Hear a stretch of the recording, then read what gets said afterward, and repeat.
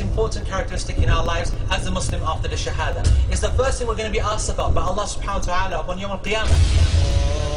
The Prophet sallallahu alayhi wa sallam once said to a man who was praying in front of him, "Go back and pray, because you have not prayed." Can you imagine that we spend our entire lives praying and then we find out at the very end that we were not praying at all?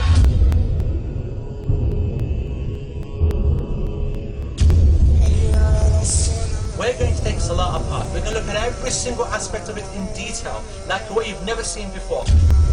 The congregational prayer, the individual. Why is the congregational over the individual 27 times? I could give you 100 more reasons now why you have to be at this seminar. إن أحدكم إذا قام يصلي إنما يقوم يناجي ربه فلينظر كيف يناجيه.